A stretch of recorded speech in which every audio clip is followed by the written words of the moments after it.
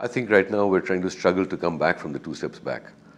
You have challenges which are resulting in a huge problem in terms of the power build-out that we all know about, issues to do with land acquisition, coal linkages, environmental clearances.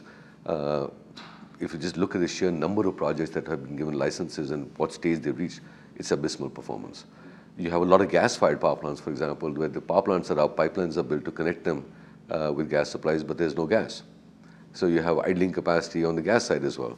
So almost everywhere you look, our ability for time to market for a particular project is way behind the rest of the world standards.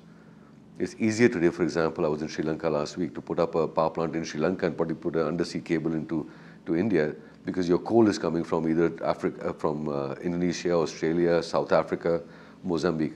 So in any case, you're right there, and Sri Lanka is just a stone's throw away from the southern tip. And simply clearances will be that much faster. So we find that there's too many agencies that are involved, whether it's on the highway side, whether it's on the power side, whether it's on the port side, whether it's on, you want to build a shipyard. It is just too time consuming. And every day you find that there's some new change in regulation. There's no real transparency about exactly what you need to do, where you need to do, barring some states which have taken the ownership of really building out infrastructure. We all know which ones they are, which are different from the rest of the country. But overall, we have gone two steps back, if not three. Over the last 2 years, you've all spoken about policy paralysis and infrastructure not really getting the leg up it needed. A lot of infrastructure companies, including yours, have faced the flak for it. This year, with all the noise and the hope of progress, has there been change on the ground? See, awarding contracts is not solving the problem. Okay, and I think they tend to, people tend to see that the number of contracts or the kilometers on highways, as an example, is showing that there's a major movement in the sector. The point is, are you really geared up as a nation that says that all agencies are now committed to this happening? Are you able to deliver the right of way on time? Are you willing to take the politically unfamiliar or unpopular step, okay, of dealing with local issues, whether it's moving a small temple or a small mosque or moving some other place which is significant to the locals?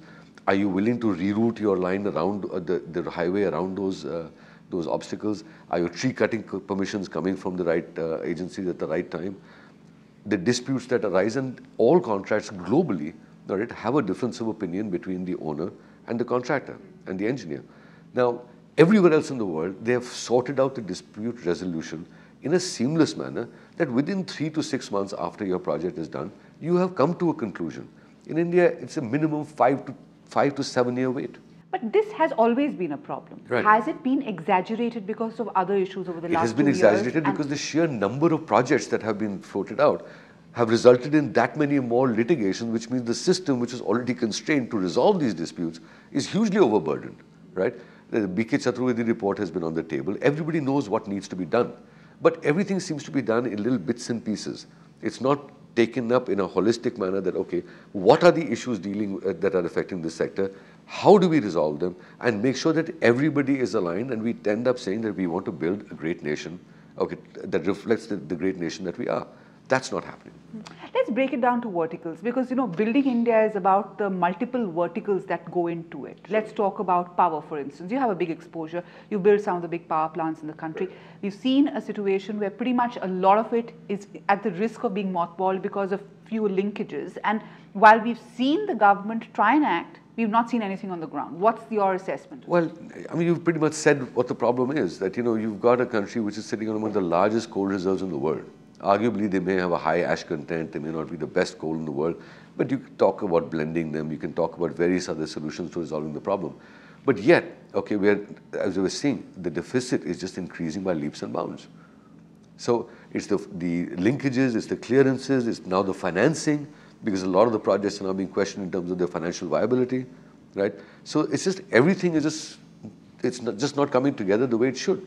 The first flurry of projects happened, but now suddenly you're seeing banks are getting wary, all right, of financing any infrastructure project. Okay, so the sector suddenly, from being the golden boy on the block to being, let's just wait and watch what happens here before we take any more exposure.